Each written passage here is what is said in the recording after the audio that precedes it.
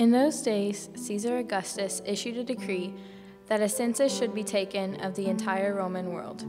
This was the first census that took place while Quirinius was governor of Syria. And everyone went to his own town to register. So Joseph also went up from the town of Nazareth in Galilee to Judea, to Bethlehem, the town of David, because he belonged to the house and line of David. He went there to register with Mary, who was pledged to be married to him and was expecting a child.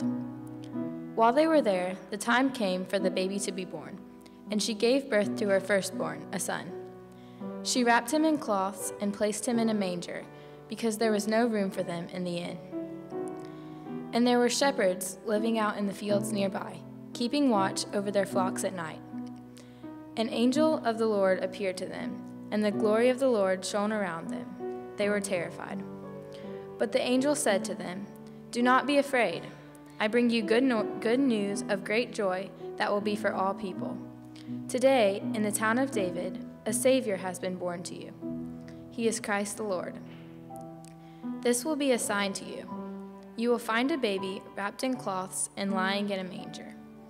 Suddenly, a great company of the heavenly host appeared with the angel, praising God and saying, "Glory to God in the highest, and on earth peace to men on whom his favor rests."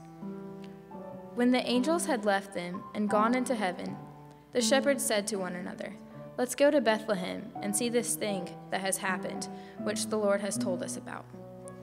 So they hurried off and found Mary and Joseph and the baby who was lying in the manger. When they had seen him, they spread the word concerning what had been told them about this child. And all who heard about it were amazed at what the shepherds said to them. But Mary treasured up all these things and pondered them in her heart. The shepherds returned, glorifying and praising God for all the things that they had heard and seen, which were just as they had been told.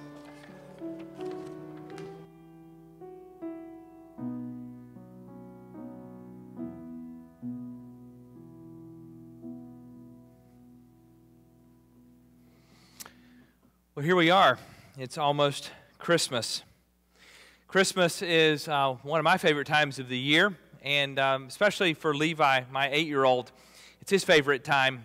He has a birthday that's on December 19th, so Christmas is kind of all bundled together for him. So in his room, his Christmas tree doesn't come down until March, and it goes up in August, and that's just how it works in our house.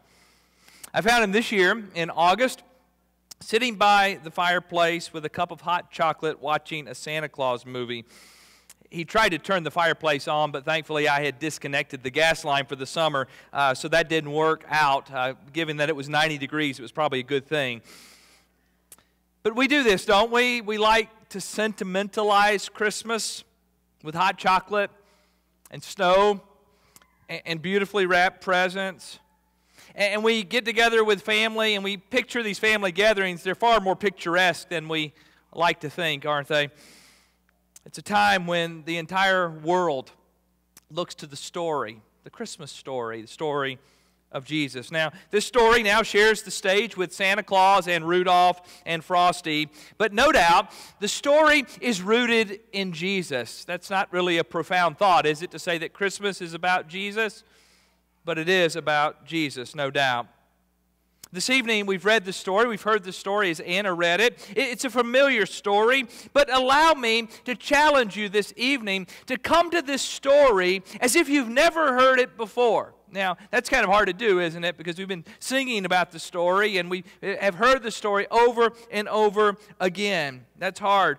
But as you come to the story this evening, let me invite you to come to it in a fresh way. And we will find ourselves not focused on the presents that we get for Christmas, but rather the table that is before us this morning, because that is really the centerpiece of the story. Our story this evening is from Luke's Gospel, and let's just talk about Luke for a minute, because he's the one writing this Gospel. Who is this guy writing the Gospel? We know that he was a companion of Paul's, and we also know that he traveled to Jerusalem For about 2 years, while Paul was in prison, he remained in Palestine, in this area where Jesus lived and walked. And we know that he wrote the Gospel of Luke, which is a story of Jesus, but we also know that he wrote the book of Acts, which is the story of the early church. And most scholars believe that Luke, during this 2-year period in Jerusalem, did a lot of research for the gospel that he wrote. And some even believe that he would have spent time with Mary. And even as he spent time with her, chapters 1 and 2 of Luke are really a reflection from Mary's thoughts. So Luke is a physician, he is a historian, and he is writing this gospel. And we picture him kind of sitting with Mary as she tells the story of what happened. Today we're going to look at this story, the birth of Jesus. As Linus said, this is what Christmas is all about, Charlie Brown. All right, this is the part of the story. But I want you to shed your sentimental Christmas stories this morning. You see, throughout the years, people have embellished the story, haven't they? They've written children's books, and they've talked about this shepherd or this donkey. And in many ways, the story has kind of grown. But the story itself is very brief in the Gospel of Luke. Let me invite you this evening to join me on a journey as we find a teenage couple surprised by the movement of God. Their story is told. And the part of Christmas that we call the story, it's really only 20 verses. Do you realize that? 20 verses in Luke's gospel. And the story of the Nativity is only 7 verses in Luke's gospel. A mere paragraph. Do you realize Luke's gospel has over 1,000 verses in it? And the story is only 20 verses that we're reading this morning. All that some people know of Jesus is just a fragment, isn't it, of the story, of the entire story. So let's look at these 20 verses this evening. We read in verse 1, in those days, Caesar Augustus issued a decree that a census should be taken of the entire Roman world. This was the first census that took place while Quirinius was governor of Syria, and everyone went to his own town to register. So the story begins with Caesar. He's got a plan. His plan is to tax the world, the known world of his day. But God has another plan, doesn't he? We keep reading in verse 4. So Joseph also went up from the town of Nazareth in Galilee to Judea, to Bethlehem, to the town of David, because he belonged to the house and the line of David. So Joseph travels to Bethlehem. There are all sorts of debates on how this worked out and why he had to go to Bethlehem. But the short of it is that he probably had some property in the area. And so he goes there to be taxed for tax purposes. Luke wants us to see also that Joseph is from the line of David. That's important. His ancestry is from David, from Judea, and so that's where he goes. So Joseph does what he's supposed to do. Now look at the next verse. He went there to register with Mary, who was pledged to be married to him and was expecting a child. Now, the word here, pledged to be married, is the word engaged. And so Mary and Joseph are not officially married yet, but they're engaged. And in ancient times, this was a big deal because if you broke the engagement, it was the equivalent to a divorce. So it's a very serious commitment that they've made to each other. But here's the strange thing.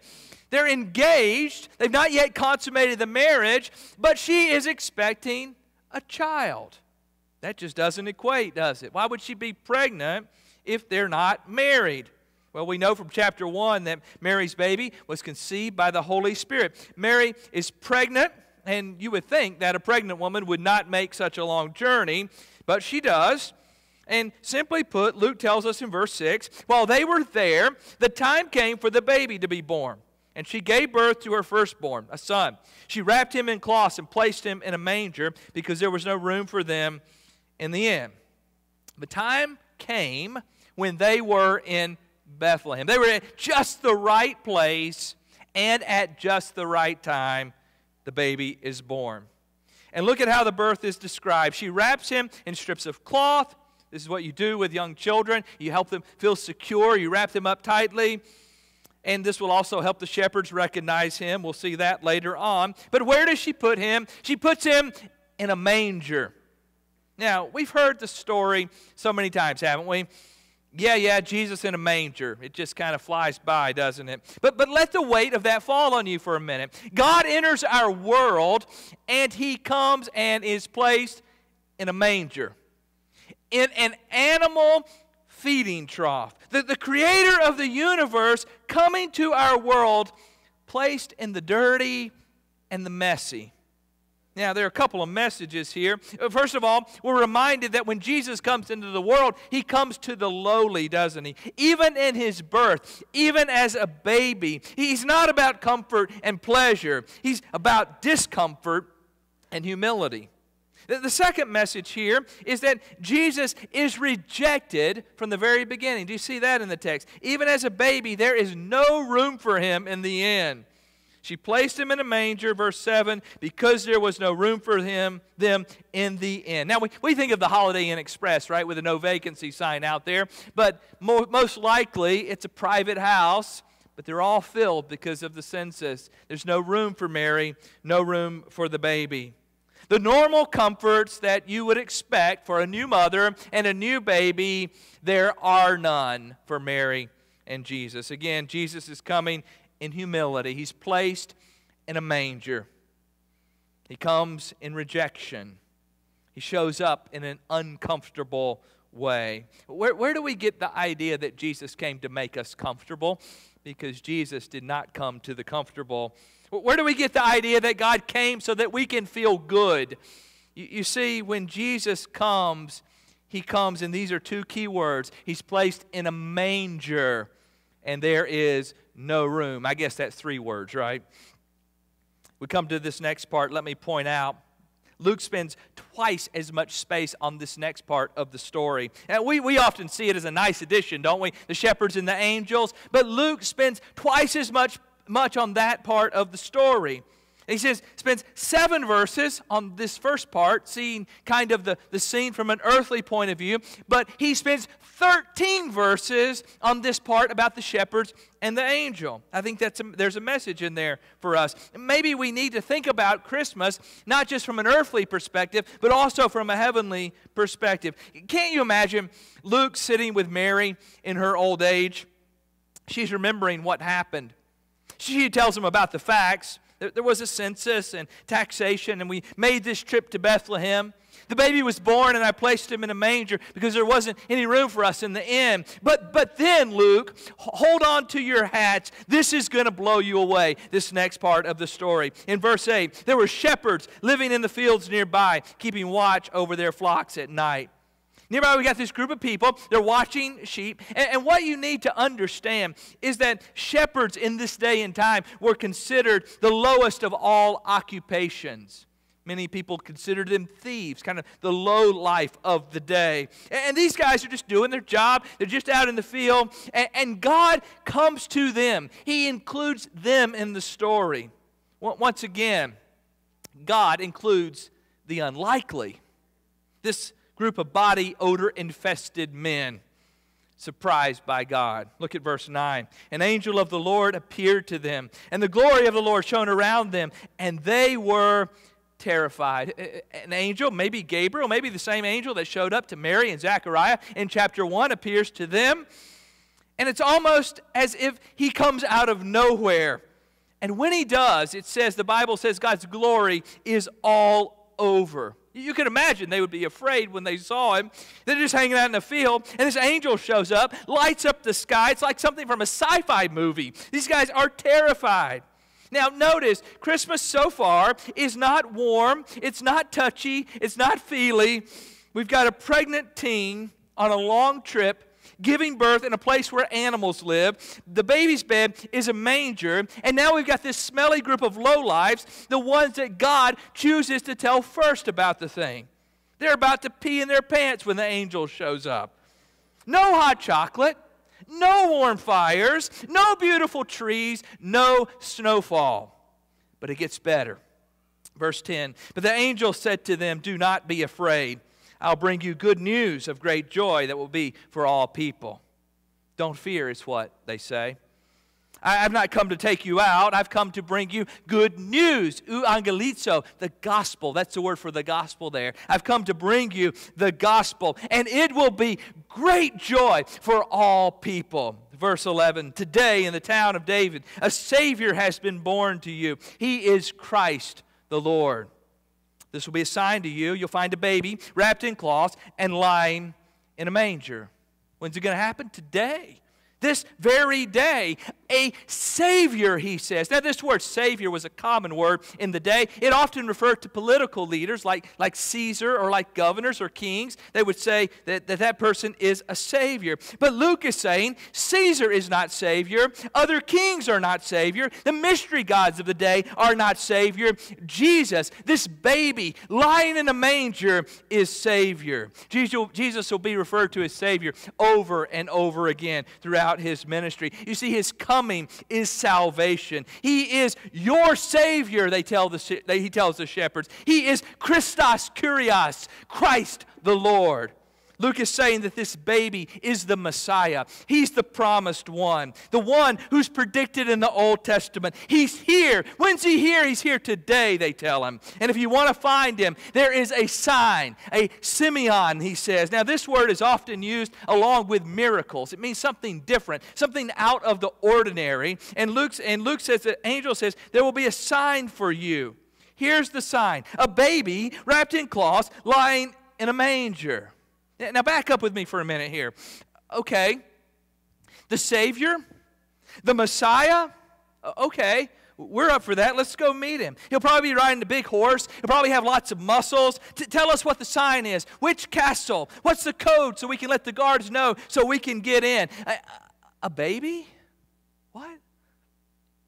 In a manger? An animal feeding trough?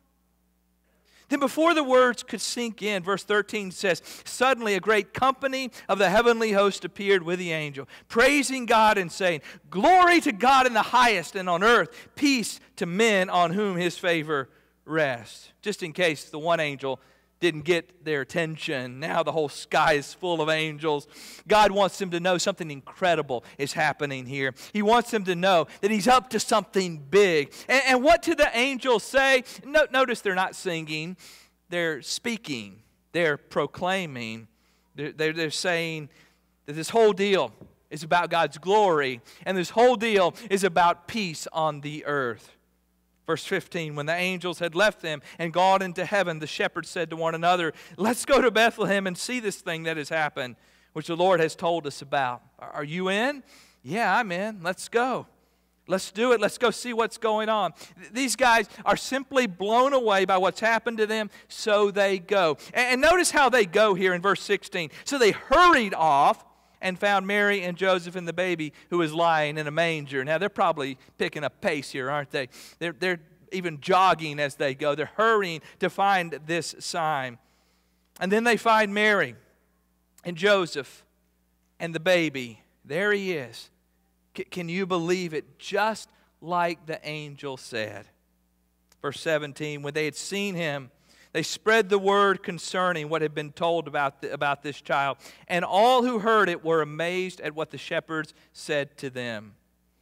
You know, as Luke was going around this area gathering information for his gospel, I wonder if he talked to someone who spoke to one of the shepherds. Maybe he did.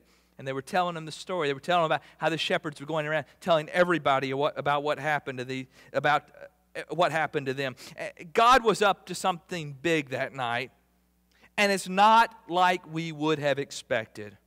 Isn't that how God tends to work too often? He does things in ways that we don't expect him to do it. It'd be 30 more years before this baby would grow into the man, and the message of the angels would be fulfilled. But here, on that Bethlehem night, God was moving. God was working. He was stepping into our time, into our world. And he used the most unlikely cast of characters, didn't he? Teenagers and shepherds. Verse 19, but Mary treasured up all these things and pondered them in her heart. The shepherds returned, glorifying and praising God for all the things they had heard and seen, which were just as they had been told. Can you see Mary, maybe in her old age, telling Luke this story? I didn't understand it all, but God was doing something. And there we were in that place. It smelled like urine and feces. And the baby was lying in a manger. And then these smelly guys come in telling us that angels had shown up to them. But God was there. And God was moving, and God was doing something incredible that night. You know, this scene could easily be glossed over. This scene has become so familiar to us that we often fail to really understand the ramifications of this story. Why did Jesus come as a baby? Why didn't he just come as a full-grown man? You see, God chose to step into our time in the most vulnerable way possible. That's why he came as a baby. And he came in humility in the lowest place possible. Paul wrote to the church at Philippi, he says, who, being in very nature God, speaking of Jesus, did not consider equality with God something to be grasped, but he made himself nothing, taking the very nature of a servant, being made in human likeness. You see, that's the message of Christmas. God came to us all the way down to us. Maybe this evening, you're in church because your family brought you here. But maybe when it comes to God, you're thinking, I'm just not good enough for God. He's too good for me. Maybe you feel you don't deserve God. But that's the message of Christmas, that Jesus came all the way down to where you are. You can't be too low. This is what Christmas teaches us about God. What does this story mean for us today? Look at the characters in the story. They're smelly, they're dirty, they're lowly. You see, Jesus didn't come to the rich. He didn't come to the clean. He came to the lowly. He came to the dirty. And Jesus makes a statement about who he is in his birth. Jesus communicates his mission through his birth. And Mary's putting it all together. And Luke is putting it all together. I'm sure that we have lost this message of Christmas. We've turned the manger scene into a clean, picturesque scene. We put purple robes and clean-cut beards on the shepherds. We sprinkled icicles and snow all over the stable. But that's not what Christmas is all about. You see, Christmas is as much about this table as anything else.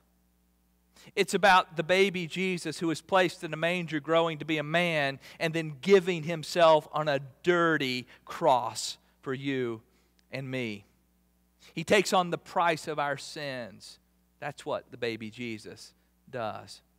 So what an appropriate way to begin Christmas. Gathered with our church family in this place, in this sacred place, at this sacred table. And this evening as we come and as we celebrate Christmas, children, you're probably thinking about those gifts that you'll get in the morning. And maybe you adults are too. But maybe tonight we need to stop and think about what Jesus has done for us, the greatest gift of all. It can't be wrapped in a present with a bow on top. It's too dirty for that. He gave himself for us on a cross. He endured the scorn for our shame. And so as we gather this evening, we celebrate Christmas.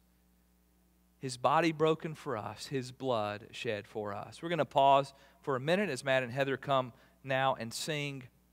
And then we're going to invite you to the table.